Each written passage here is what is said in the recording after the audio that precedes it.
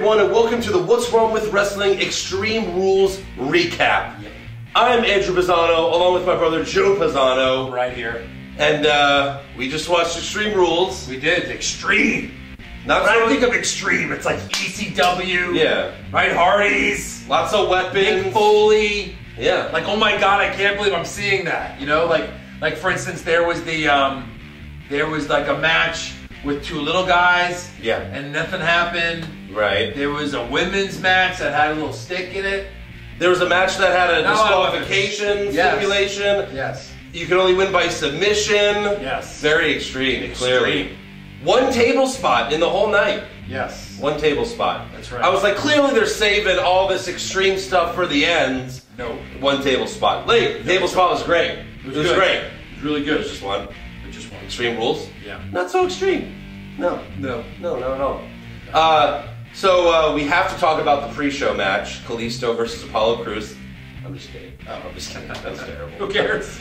Oh man. So start off Extreme Rules. We got Dean Ambrose versus The Miz for the Intercontinental Championship. Love these two guys. You know, for a pretty good match. They always have a great match. This was probably their best match they've ever had together. It was very good, very entertaining, a lot of cool stuff. Right.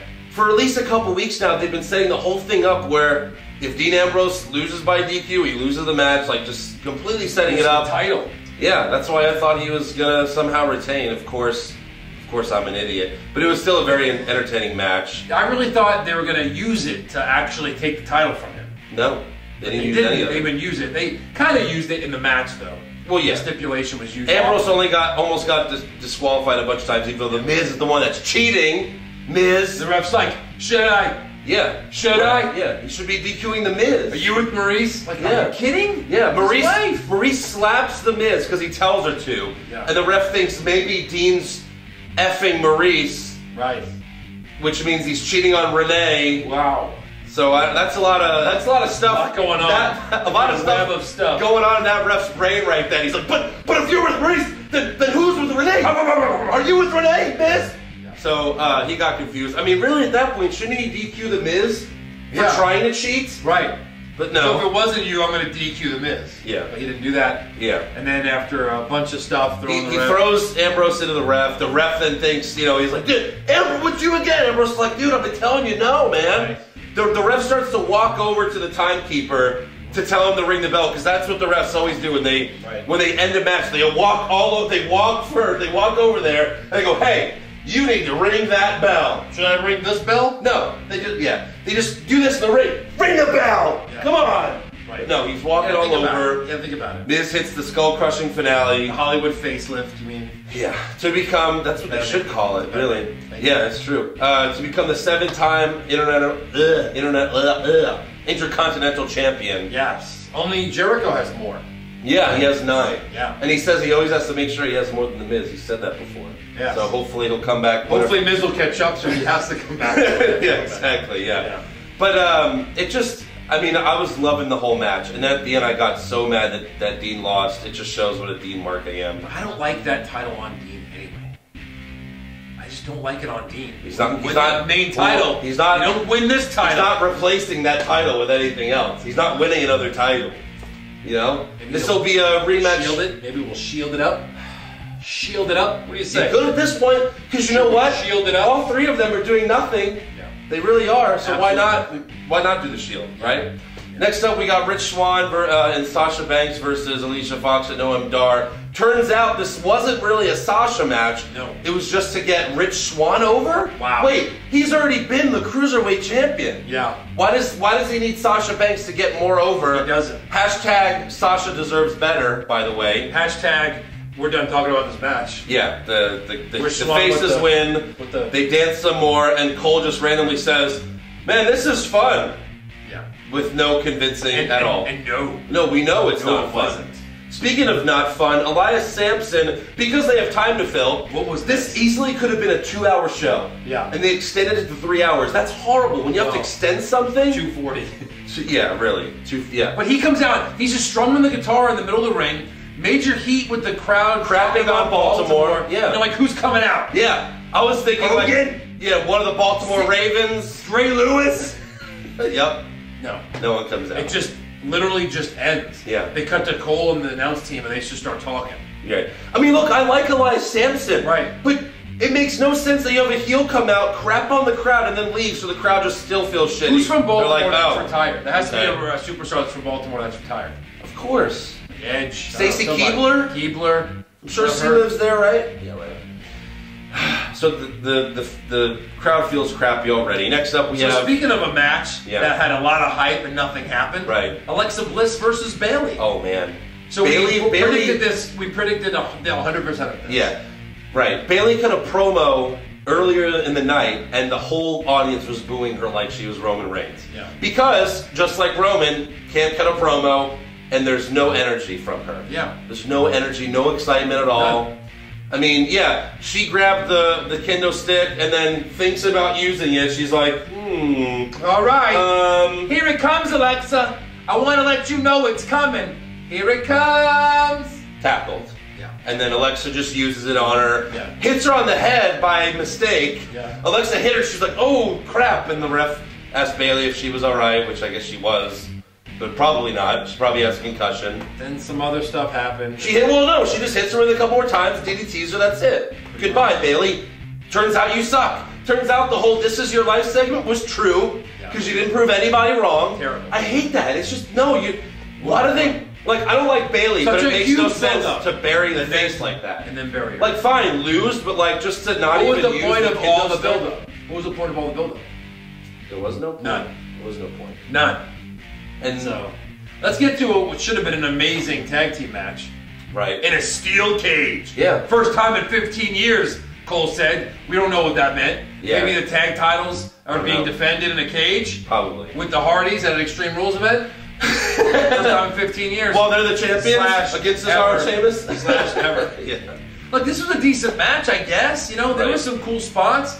You know, Jeff ended up jumping off the top like he promised. Well, so Jeff, yeah, exactly. Jeff got out of there pretty early on. He's out. And then he got back in, and I guess, they didn't say this, but I guess the stipulation is if you leave the cage but get back in, you have to leave again. You're back in the cage. Because Matt could have just gone out while, you know, Sheamus dragging Jeff. Sheamus was climbing out of the cage, and he's dragging Jeff out.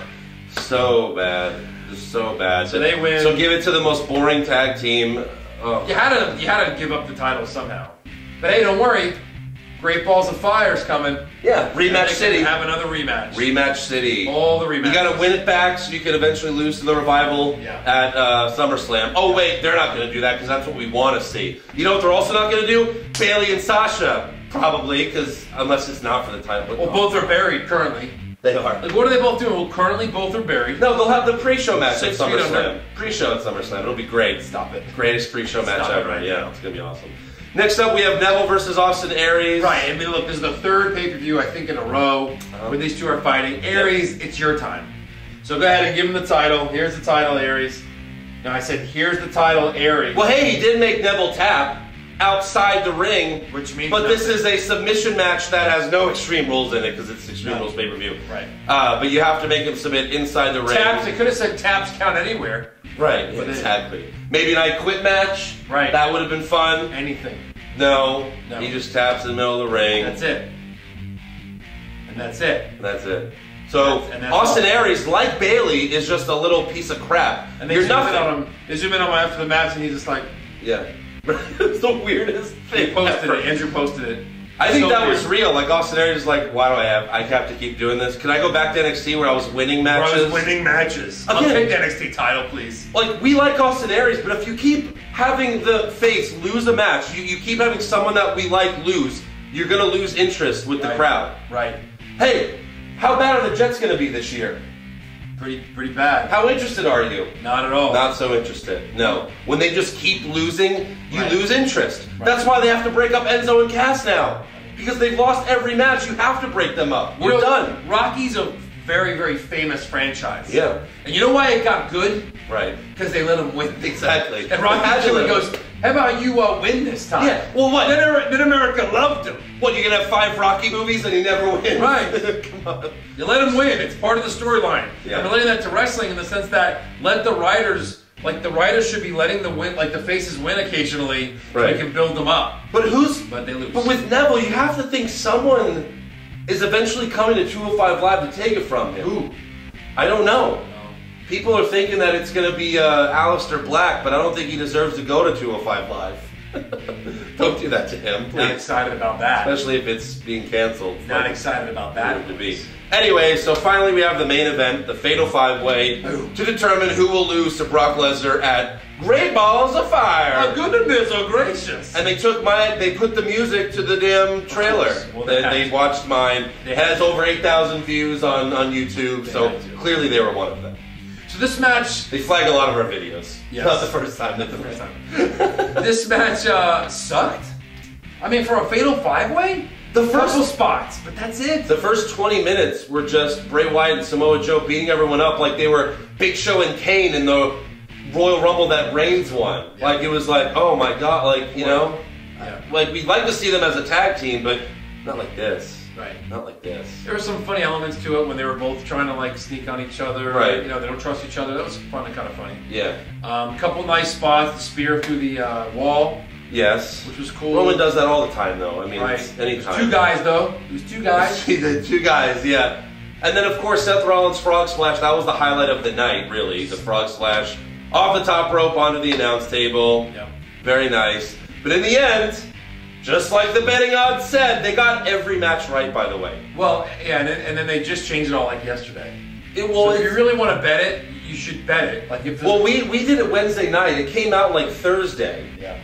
So it was the day after we wrote in, you know, we did our predictions. I mean, should we they start got putting big money? Every match right. Should we put big money on this starting next time? But they don't always get every match right. There's some times where you'll get screwed. Like 99%, I'll take that. Because especially Samoa Joe is so heavily favored. Yeah. You have to bet so much money to win a little bit, you know? 1 to 10, right?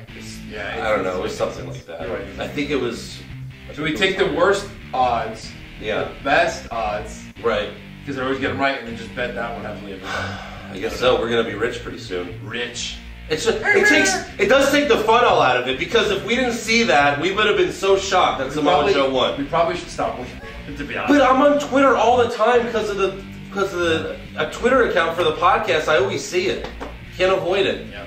And of course, you know, they do the MMA thing where it's just like one arm drops. I'm surprised they even raised one Balor arm and it's Balor. Balor has to take the Balor fall? turning blue. Like, yeah. He can't get out of it? No. Because he just put him in it. Right. He can't crawl out of this? No. Yeah. Not at all. So Samoa Joe will face Brock Lesnar. I wish they would just let him win. It seemed like a good match, but who's the face in that match?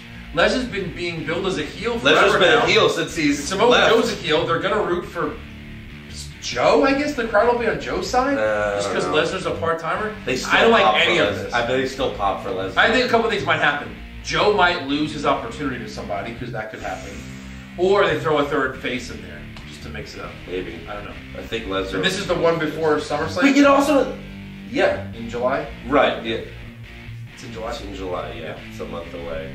You have a month to build with Brock Lesnar. But yeah, it's interesting because Heyman cut that promo with Balor in the ring, and clearly Heyman was the heel in that ring. You know what I mean? So as soon as Balor came out without the makeup, you knew he wasn't winning. Yeah.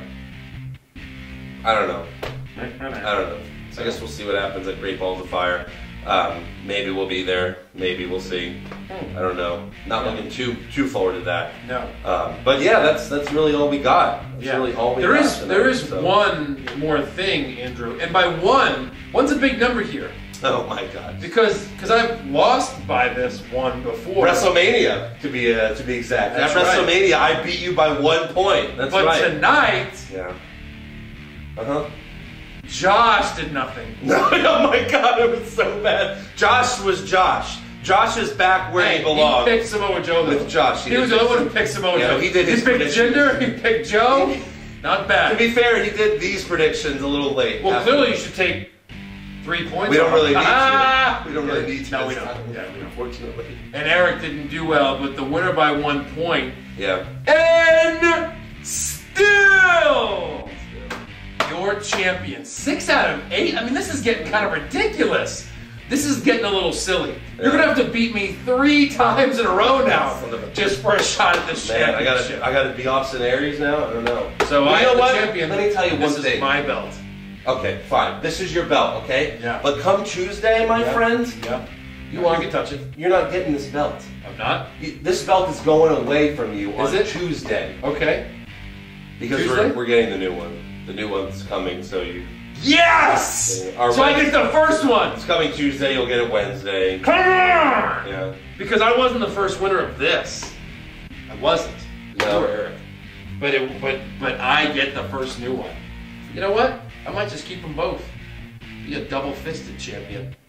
I don't think so, no. I think we're gonna do something special with this one. We've beaten this one up. Yeah, mostly you. You have been the champion for a while. You've won it a few times.